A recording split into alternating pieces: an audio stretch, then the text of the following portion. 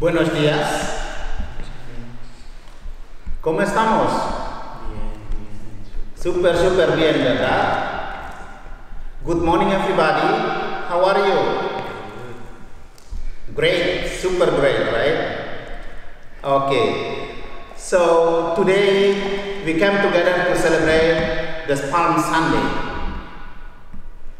Venimos para celebrar este día juntos.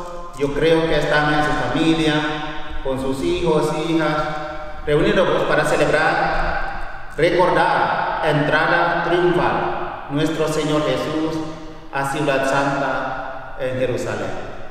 Pues bienvenidos, vamos a iniciar nuestra celebración. En el nombre del Padre, del Hijo, del Espíritu Santo. Amén.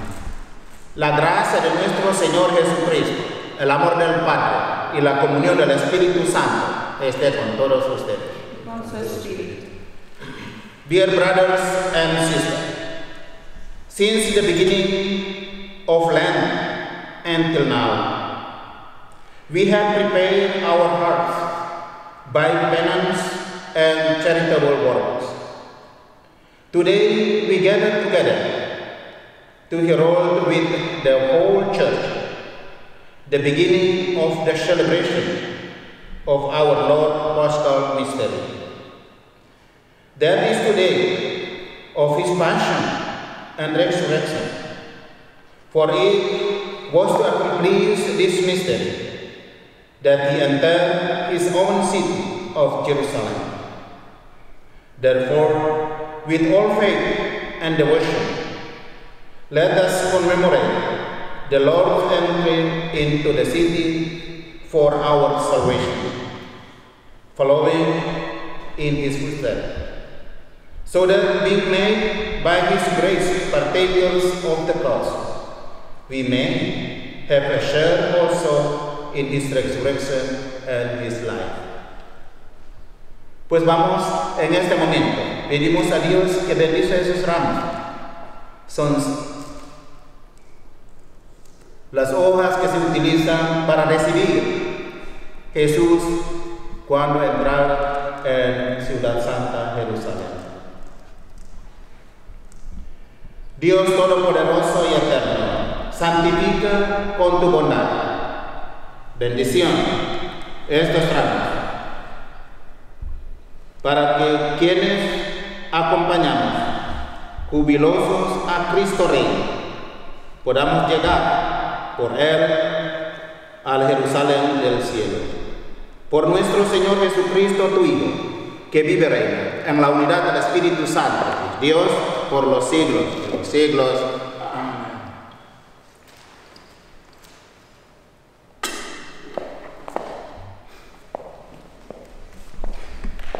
The Lord be with you. And with your spirit. A reading from the Holy Gospel according to Matthew.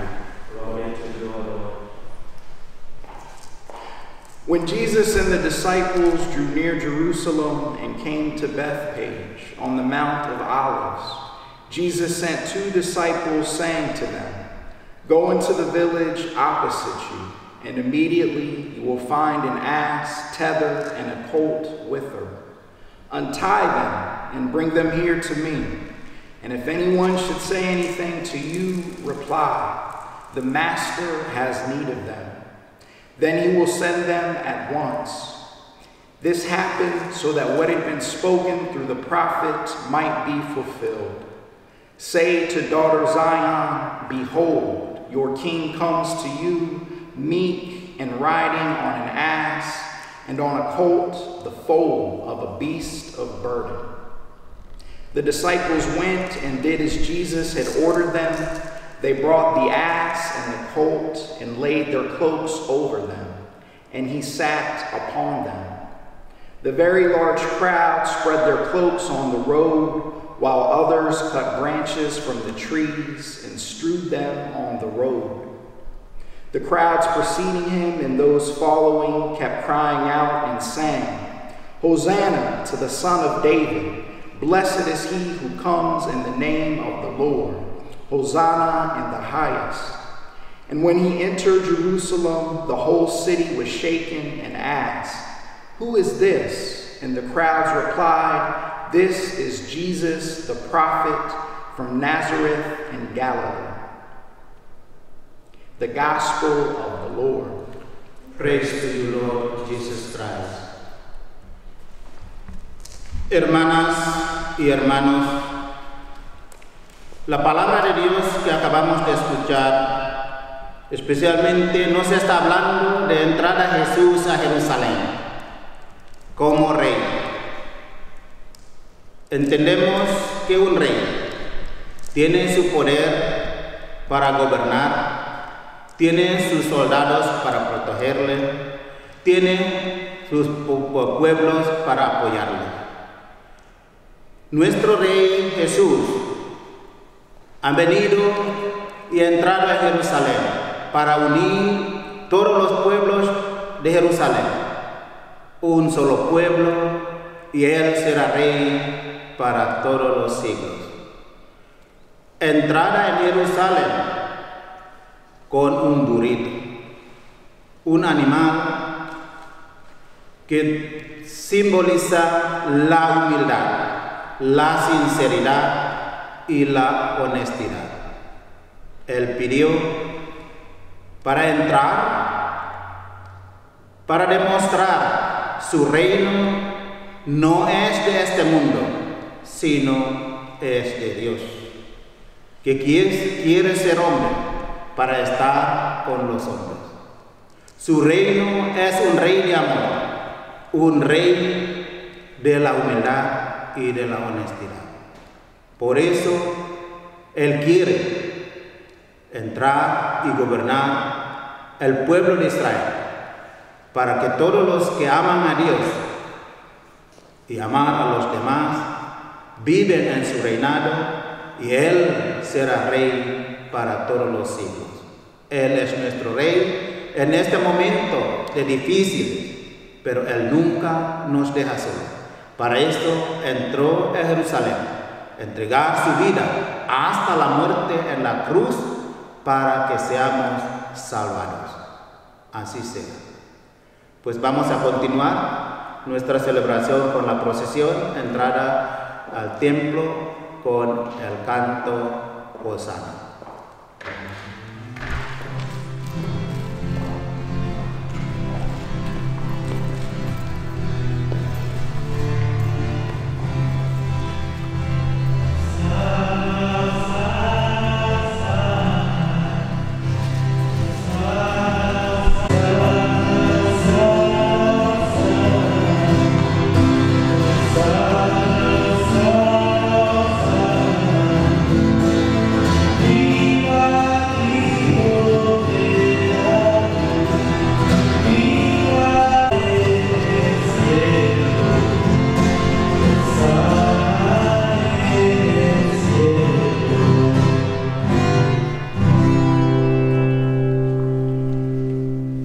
Let us pray.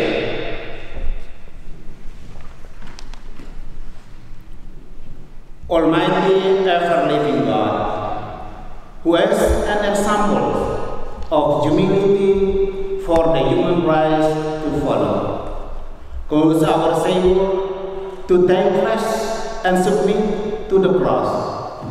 Graciously grant that we may heed His lesson of patient suffering, and so may a share in His resurrection. Dios Todopoderoso y Eterno, que quisiste que nuestro Salvador se hiciera hombre y padeciera en la cruz, para dar al género humano ejemplo de humildad. Concédenos benigno seguir las enseñanzas de su pasión, y que merezcamos participar de su gloriosa resurrección. Por nuestro Señor Jesucristo, tu Hijo, que vive y reina en la unidad del Espíritu Santo, es Dios por los siglos de los siglos. Tomamos asiento para escuchar la palabra de Dios. Lectura del profeta Isaías. Lectura del profeta Isaías. En aquel tiempo dijo Isaías: el Señor me ha dado una lengua excelente experta, para que pueda confortar al abatido con palabras de aliento. Mañana tras mañana el Señor despierta mi oído, para que escuche yo como discípulo. El Señor Dios me ha hecho oír sus palabras y no he opuesto resistencia ni me he echado para atrás. Ofrecí la espalda a los que me golpeaban, la mejilla a los que me tiraban la barba. No aparté mi rostro de los insultos y salivazos, pero el Señor me ayuda, por eso quedaré confundido. Por eso endurecí mi rostro como roca y sé que no quedaré avergonzado. Palabra de Dios. Te alabamos, Señor.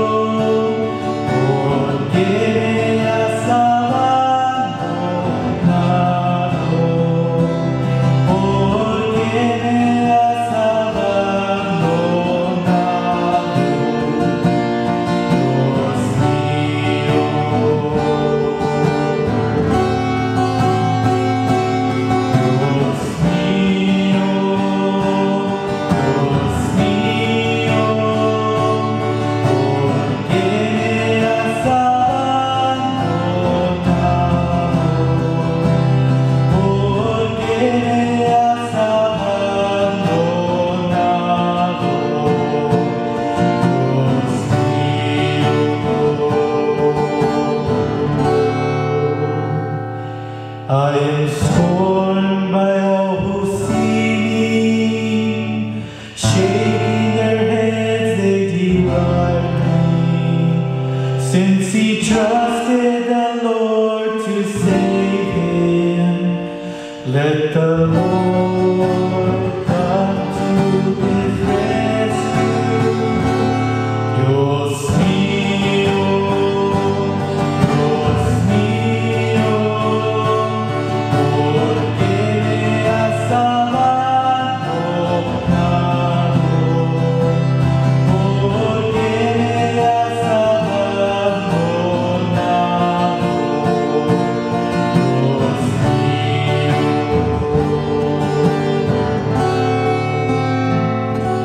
me acorrala una jauría de mastines, me cerca una banda de malhechores,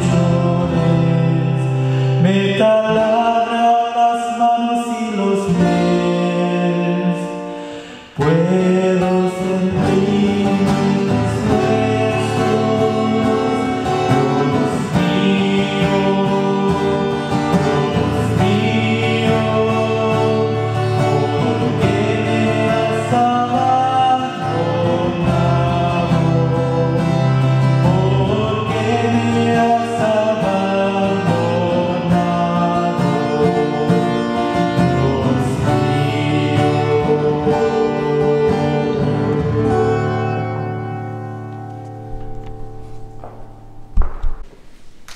A reading from the letter of St. Paul to the Philippians. Christ Jesus, though he was in the form of God, did not regard equality with God something to be grasped. Rather, he emptied himself, taking the form of a slave, coming in human likeness, and found human in an appearance, he humbled himself, being obedient to the point of death, even death on a cross. Because of this, God greatly exalted him and bestowed on him the name which is above every name, that at the name of Jesus every knee should bend, of those in heaven and on earth and under the earth, and every tongue confess that Jesus Christ is Lord, to the glory of God the Father. The word of the Lord. Thanks be to God.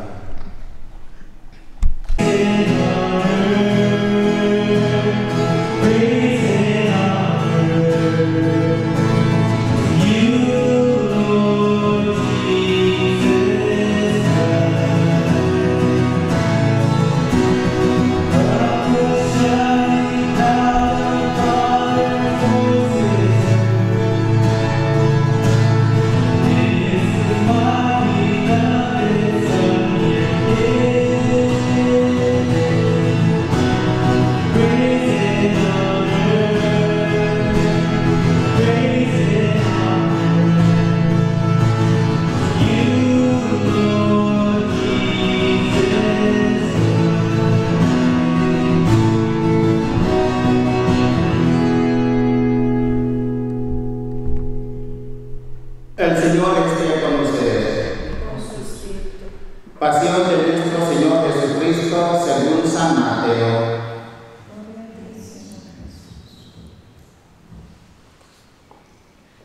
En aquel tiempo, uno de los 12, llamado Judas Iscariote, fue a ver los sumos sacerdotes y les dijo: ¿Cuánto me dan si les entrego a Jesús? Ellos quedaron en darle 30 monedas de plata, y desde ese momento andaba buscando una oportunidad para entregárselo. El primer día de la fiesta de los panes Hacimos, los discípulos se acercaron a Jesús y le preguntaron: ¿Dónde quieres que te preparamos la cena de Pascua? Él respondió: Vayan a la ciudad, a casa de fulano, y díganle: el maestro dice, mi hora está ya cerca. Voy a celebrar la Pascua con mis discípulos en tu casa. Ellos hicieron lo que Jesús les había ordenado y prepararon la cena de Pascua. Al atardecer se sentó a la mesa con los 12 y mientras cenaban les dijo: Yo les aseguro que uno de ustedes van a entregarme. Ellos se pusieron muy tristes y comenzaron a preguntarle uno por uno: ¿Acaso soy yo, Señor? Él respondió: El que moja su pan en el mismo plato que yo, ese va a entregarme.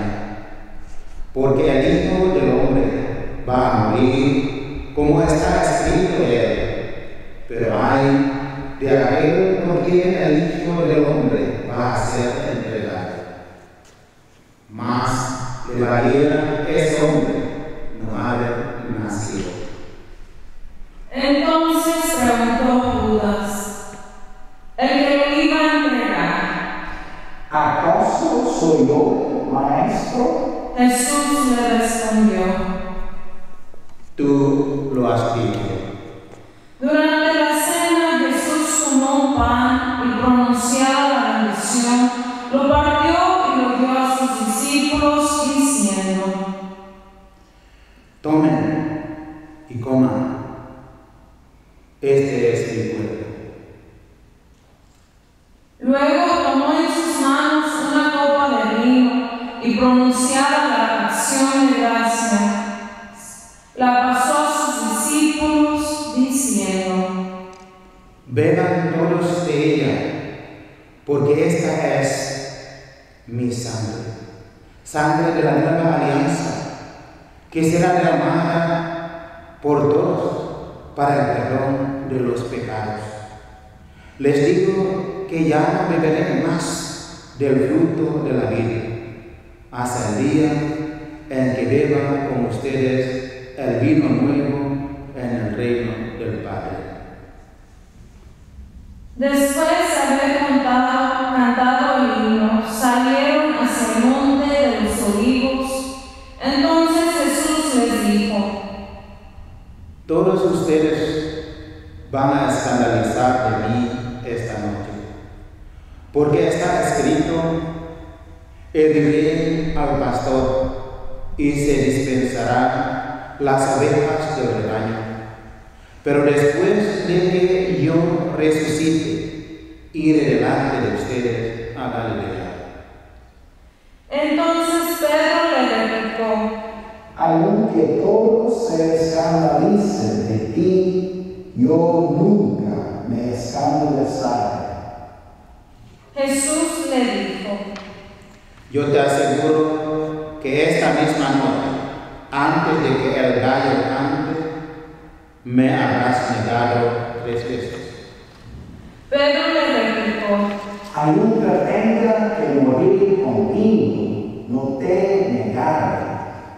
Y lo mismo dijeron todos los discípulos. Entonces Jesús fue con ellos a un lugar llamado Getsemaní y dijo a los discípulos: Quédense aquí mientras yo voy a orar más allá. Se llevó consigo a Pedro y a los 2 hijos de Zebedeo y comenzó a sentir tristeza y angustia. Entonces les dijo: Mi alma está llena de una tristeza mortal. Quédense aquí y velen conmigo. Avanzó unos pasos más, se postró rostro en tierra y comenzó a orar diciendo: Padre mío, si es posible que pase de mí este cáliz, pero que no se haga como yo quiero, sino como quieres tú. Volvió entonces a donde estaban los discípulos y los encontró dormidos. Dijo a Pedro: ¿No han podido velar conmigo ni una hora? Vale, mi buen, para que no caen en la tentación, porque el espíritu está pronto, pero la carne es débil. Y alejándose de nuevo se puso a orar diciendo: Padre mío, si este cáliz no puede pasar sin que yo lo beba, hágase tu voluntad. Después volvió y encontró a sus discípulos otra vez dormidos, porque tenían los ojos cerrados de sueño. Los dejó y se fue a orar de nuevo, por 3ª vez, repitiendo las mismas palabras. Después de esto, volvió a donde estaban los discípulos y les dijo: Duermen ya y descansen. He aquí que llega la hora y el Hijo del Hombre va a ser entregado en manos de los pecadores. Levántese, vamos, ya está aquí el que me va a entregar. Todavía estaba hablando Jesús cuando llegó Judas, uno de los 12, seguido de una chusma numerosa con espadas y palos, enviada por los sumos sacerdotes y los ancianos del pueblo. El que lo iba a entregar les había dado esta señal: Aquel a quien yo le dé un beso, ese es, aprendando. Al instante se acercó a Jesús y le dijo: Buenas noches, maestro. Y lo besó Jesús, le dijo: Amigo, ¿es esto a lo que has venido? Entonces se acercaron a Jesús, le echaron mano y lo apresaron. Uno de los que estaban con Jesús sacó la espada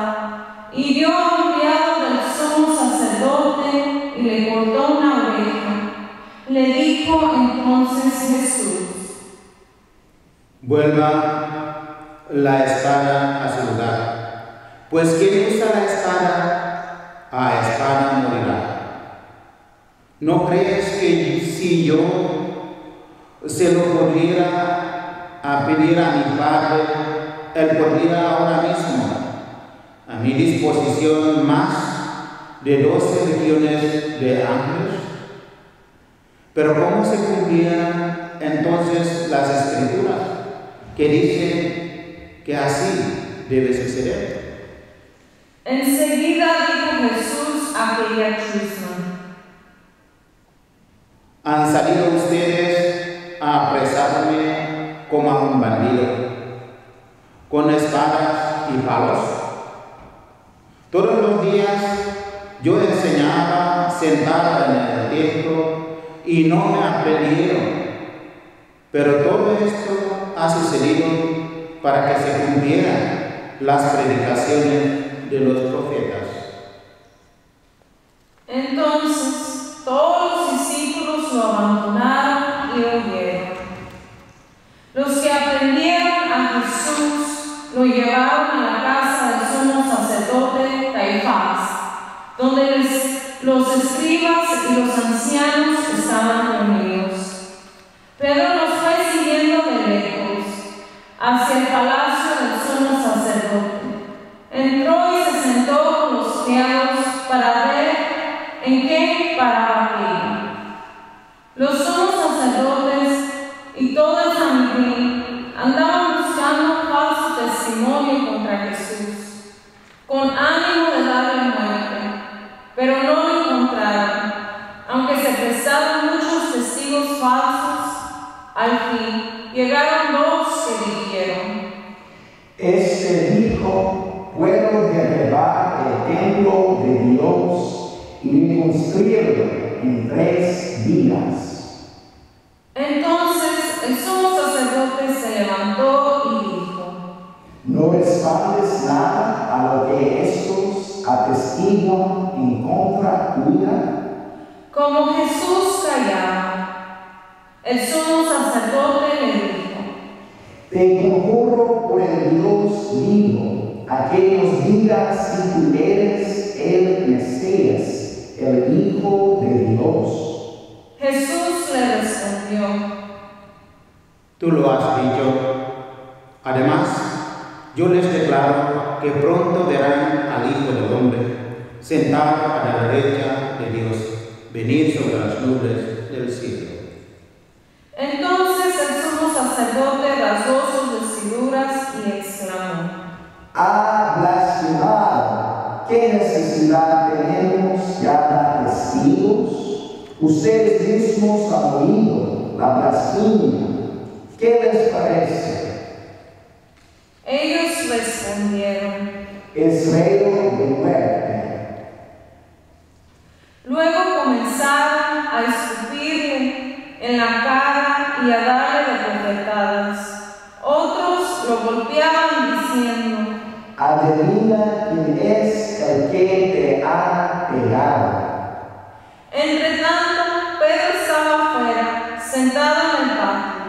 Una criada se le acercó y le dijo: Tú también estabas con Jesús, el Gadareno. Pero él lo negó ante todos diciendo: No sé de qué me estás hablando. Ya se iba hacia San Juan, cuando lo vio otra criada y dijo a los que estaban allí: También ese andaba con Jesús, el Nazareno. Él de nuevo lo negó con juramento: ¿No conozco a ese hombre? Poco después se acercaron a Pedro los que estaban allí y le dijeron: No cabe duda de que tú también eres de ellos, pues hasta tu modo de hablar te delata. Entonces él comenzó a echar maldiciones y a jurar que no conocía a aquel hombre. Y en aquel momento cantó el gallo. Entonces se acordó Pedro de que Jesús había dicho: antes de que cante el gallo, me abrace y me haga 10 veces. Y saliendo de allí se soltó a llorar amargamente. Llegada la mañana, todos los sumos sacerdotes y los ancianos del pueblo celebraron consejo contra Jesús para darle muerte. Después de atarlo, lo llevaron ante el procurador Poncio Pilato y se lo entregaron. Entonces Judas, el que lo había entregado, viendo que Jesús había sido condenado a la muerte, devolvió arrepentido las 30 monedas de plata a los sumos sacerdotes y a los ancianos, diciendo: pique, entregando la sangre del inocente. Ellos siguieron. Y a nosotros que nos importa, allá tú. Entonces Judas arrojó las monedas de plata en el templo, se fue y se ahorcó. Los sumos sacerdotes tomaron las monedas de plata y dijeron: It is not lawful to deposit this in the temple treasury, for it is the price of blood. After consultation, they used it to buy the potter's field as a burial place for foreigners. That is why that field even today is called the field of blood. Then was fulfilled what had been said through Jeremiah the prophet. And they took the 30 pieces of silver, the value of the man with the price on his head, a price set by some of the Israelites, and they paid it out for the potter's field, just as the Lord had commanded me. Jesus stood before the governor Pilate, and he questioned him: Are you the King of the Jews? Jesus said, You say so. and when he was accused by the chief priests and elders, he made no answer. Then Pilate said to him, Do you not hear how many things they are testifying against you? but he did not answer him one word, so that the governor was greatly amazed. Now on the occasion of the feast, the governor was accustomed to release to the crowd one prisoner whom they wished. And at that time they had a notorious prisoner called Barabbas. So when they had assembled, Pilate said to them, Which one do you want me to release to you, Barabbas or Jesus, called Christ? For he knew that it was out of envy that they had handed him over. While he was still seated on the bench, his wife sent him a message: Have nothing to do with the righteous man. I suffered much in a dream today because of him. The chief priests and the elders persuaded the crowds to ask for Barabbas, but to destroy Jesus. The governor said to them in reply, Which of the two do you want me to release to you? They answered, Barabbas. Pilate said to them, Then what shall I do with Jesus, called Christ? They all said, Let him be crucified. but he said, Why? What evil has he done? They only shouted the louder. Let him be crucified. When Pilate saw that he was not succeeding at all, but that a riot was breaking out instead, he took water and washed his hands in the side of the crowd, saying, I am innocent of this man's blood. Look to it yourselves. and the whole people said in reply, His blood be upon us and upon our children.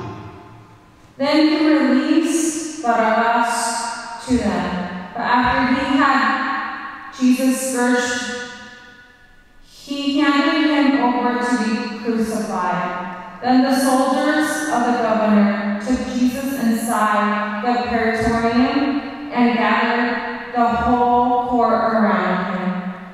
They stripped off his clothes and threw a scarlet military cloak about him, leaving a crown of thorns. They placed it on his head and a reed in his right hand, and kneeling before him, they mocked him, saying, Hail, King of the Jews! They sat upon him and took the reed, and kept striking him on the head. And when they had mocked him, they stripped him of the cloak, dressed him with his own clothes, and led him off to crucify him.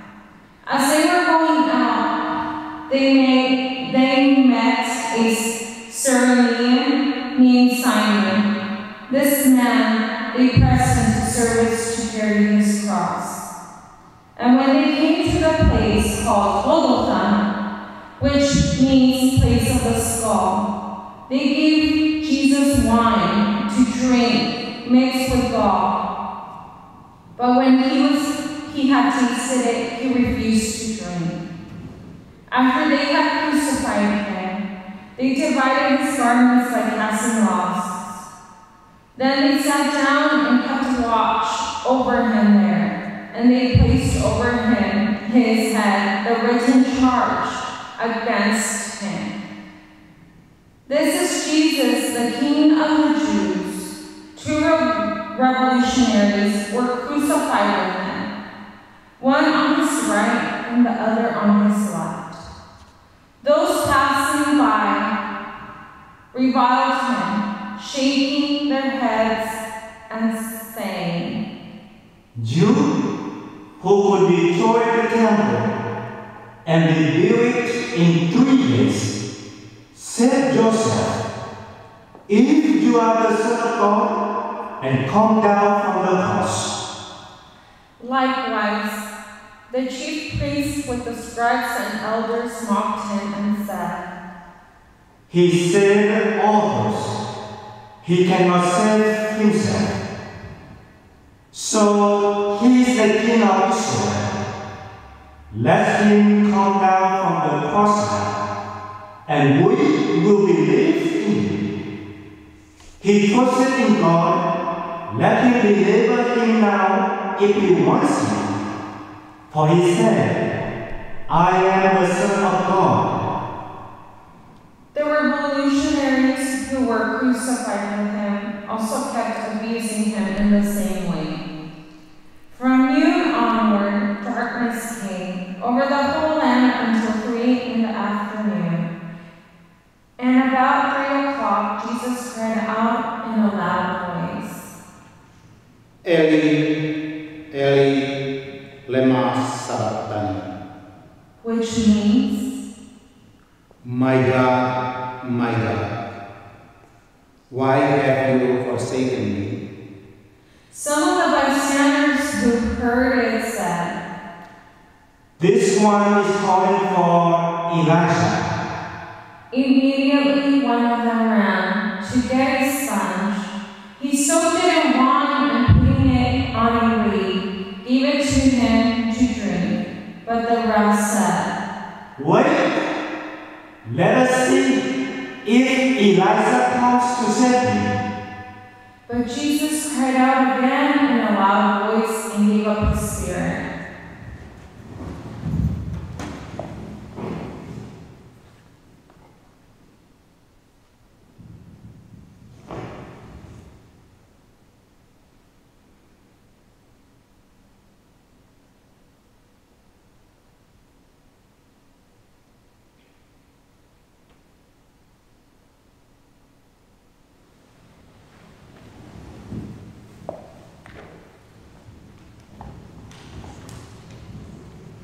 And behold, the veil of the sanctuary was torn in two from top to bottom. The earth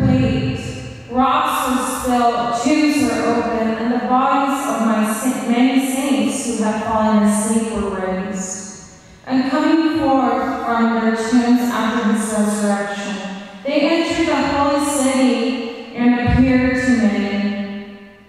The centurion and the men with him who was keeping watch over Jesus feared greatly when they saw the earthquake and all that was happening, and they said, "Truly, this was the Son of God." There were many women there, looking on from a distance, who had followed Jesus from Galilee, ministering to him. Among them were Mary Magdalene, and Mary the mother of James and Joseph, and the mother of the sons of Zebedee. When it was evening, there came a rich man from Arimathea named Joseph, who was himself a disciple of Jesus. He went to Pilate and asked for the body of Jesus. Then Pilate ordered it to be handed over. Taking the body, Joseph wrapped it in a clean linen and laid it in his new tomb that he had hewn in the rock. Then he rolled a huge stone across the entrance to the tomb and departed. But Mary Magdalene and the other Mary remained sitting there facing the tomb.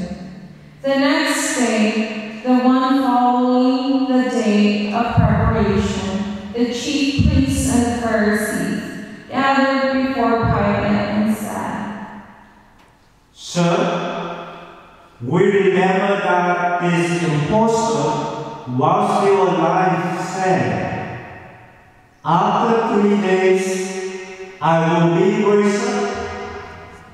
Give orders then that the grave be secured until the 3rd day, lest his disciples come and steal him and say to the people, 'He has been raised from the dead.'